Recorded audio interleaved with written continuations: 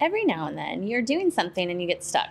Maybe you don't understand the directions and don't know what to do next, or you have a problem with a friend and don't know how to solve it. That's the perfect time to think about the size of your problem and ask for help if you need it. Problems come in all sizes, and the solution to the problem will depend on the size of the problem you're currently having. You wouldn't call 911 if you didn't have a pencil for class. That would be a really big solution for a pretty small problem. Sometimes problems are small and can be solved with a small solution, like you forgot the next step in an assignment, and the small solution could be going back and rereading the directions.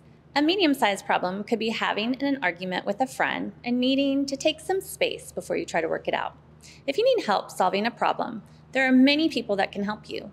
Depending on the size of the problem, you could ask a classmate, friend, teacher, school counselor, parent, or older sibling. Everyone can give help. In fact, most people like to help others. It makes them feel good. So ask for help when you need it. You will feel better, and so will the person helping you. Everyone needs help sometimes, and it's okay to ask, especially before things get bigger or problems get out of control.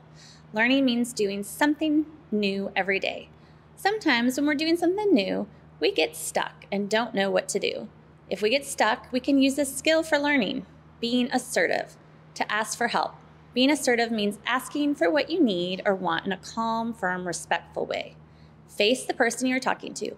Keep your head up and shoulders back. When you have a problem you cannot solve on your own, remember to be assertive and ask for help.